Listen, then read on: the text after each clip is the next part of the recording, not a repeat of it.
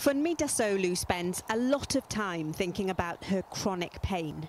And now she's some big decisions to make. For me, it would be no more transfusions. I could come off a 4-weekly transfusion program, no more medication.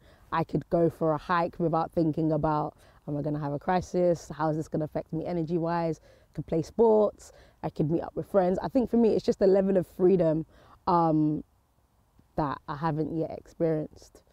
For Funmi, the disease means regular blood transfusions. Sickle cells are crescent-shaped red blood cells. They don't live as long as healthy blood cells. The severity of pain is unimaginable. Like literally you can be, like I'm talking to you now, I might seem fine, then like in the next 5-10 minutes, like the pain can start in one place and just spread all over your body. So literally just, I would say incapacitated, just not able to function, do like the simple basic things like make food or go out, that sort of thing. Roughly 15,000 patients in the UK live with the disease, and today's a massive deal. A new therapy edits the gene in a patient's bone marrow stem cells so that the body produces healthy red blood cells. The treated cells then go back to the patient via infusion. It leaves people more or less symptom-free, a functional cure. That's the term medics are using. And how much is known about side effects? Well, the worst outcome is that you edit a so-called oncogene in some way and you activate a gene that might go on and cause cancer of some sort in the bone marrow. So that's been one of the worries, that the so-called off-target effects will end up causing a brand new problem. Despite the unknown, so many people are feeling hopeful. OK, Toby, can I get your first and last?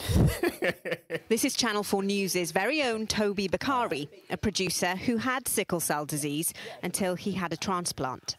It's momentous because, for the first time in a long time, there's a treatment that is going to be a game changer. I'm Toby, and I was diagnosed with sickle cell as a baby, but now, after receiving a life-changing bone marrow transplant, I don't have this disease anymore.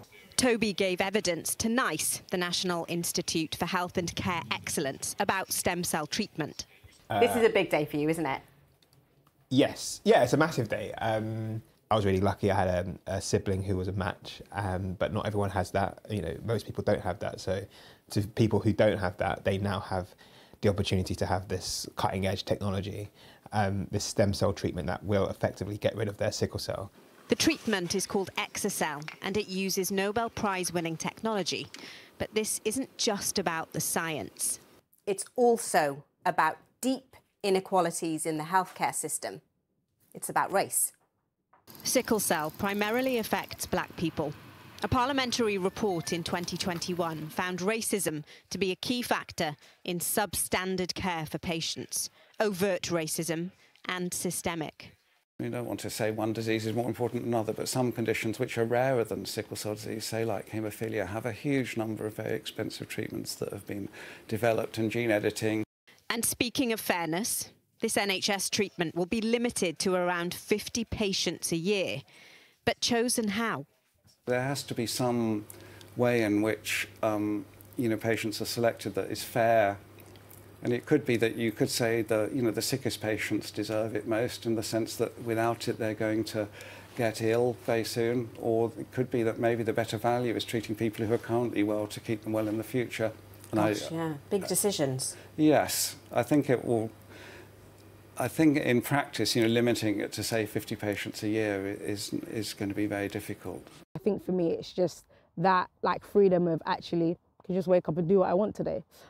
Funmi's still deciding whether or not to put her name forward for this treatment. And even then, her fate lies in the hands of a panel of experts in a hat with thousands of other patients.